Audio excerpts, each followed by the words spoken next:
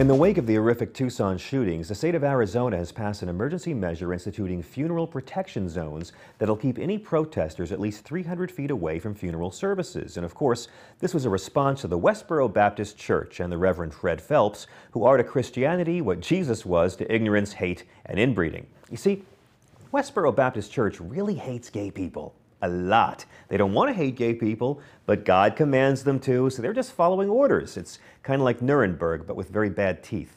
And because America is a free society that doesn't stone gays to death in the streets, Phelps and his charming rapture junkie friends choose to show their devotion to the love of Christ by picketing the funerals of murdered gay people and the fallen soldiers that defend a godless society that allows them to exist. Now, I feel bad for Westboro, and not just because their only successful protest ever continues to be their boycott of every single thing Christ ever taught, but homophobia is a dreadful burden to carry, and it's every bit as natural as being gay. But Reverend Phelps, let's assume you're right, that as you say, God hates fags. Well, where in the Bible does this come from? Because Jesus said nothing about being gay. St. Paul and Deuteronomy are really only talking about gay prostitution, and Sodom and Gomorrah is actually a story about public gang rape of angels in the streets. It is. Go read it. Fun stuff. So all you've really got to hang your hate on is Leviticus, which says, "Ye shall not lie with a man as with a woman, that is an abomination." Shall not lie with, it says. Nothing about standing up or one guy on his knees or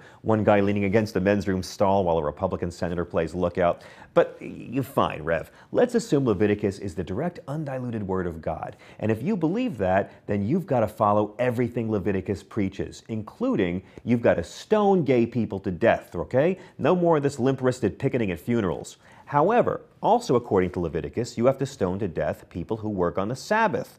And that's Saturday, so bye-bye NASCAR. You also have to stone to death children who are gluttons or drunks, so long Bush twins, anyone who cuts their hair at the temples or tattoos the flesh, and I'm really going to miss the Marine Corps and half the bands I like. Adultery gets the death penalty in Leviticus, and that also includes, technically, divorce and remarriage. So what this means, my funeral picketing friends, if you really believe the part of the Bible that says being gay is a sin, then you owe it to God to kill Rush Limbaugh 3 times. And while we're at it, Leviticus also says eating shellfish is an abomination. So Reverend, that shrimp cocktail you're shoving down your gullet is every bit as bad as George Michael night at the Ramrod bathhouse.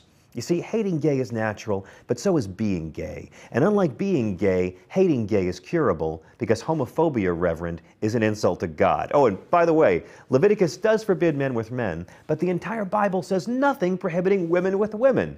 And I find it just a bit amusing that God and Vivid Video have the same exact policy. I'm John Fugelsang for GRITtv.